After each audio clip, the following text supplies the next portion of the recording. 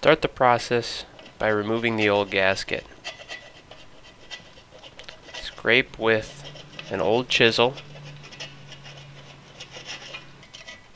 You can also use a putty knife.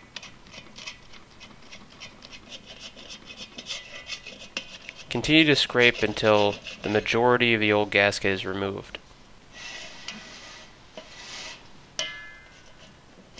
Clean up any problem areas. Dump the fragments into a trash can.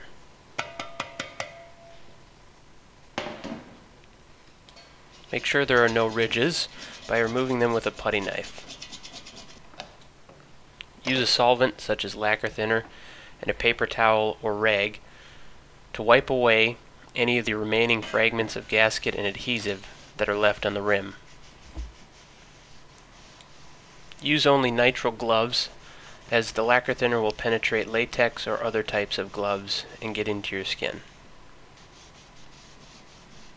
Continue cleaning until all of the gasket parts and adhesive have been removed.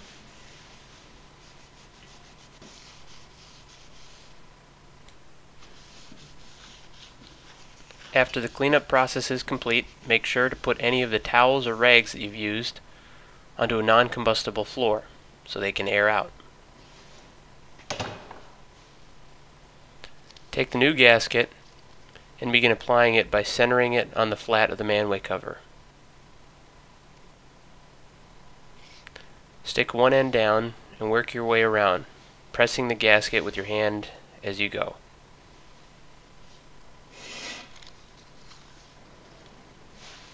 Continue to remove the backing and work your way around the Manway cover.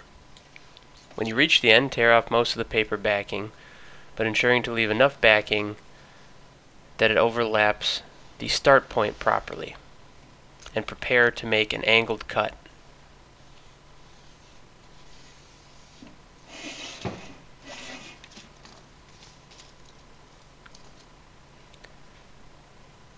Use a box knife or X-Acto knife and make a cut that's at approximately 45 degrees over both layers of the gasket. Make sure to use a sharp knife or it will be hard to cut through. Remove the small piece from underneath and then remove the rest of the backing. Mate the two angled pieces up and push the gasket on the end into the start point to make a nice seal that is watertight. Take a putty knife or other utensil and push down firmly all the way around the gasket to ensure good contact between the Manway cover and the adhesive. Then reinstall the float sensor and stem into the Manway cover.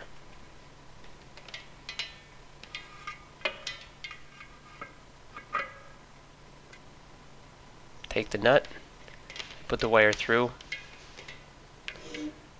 and tighten the nut onto the sensor stem.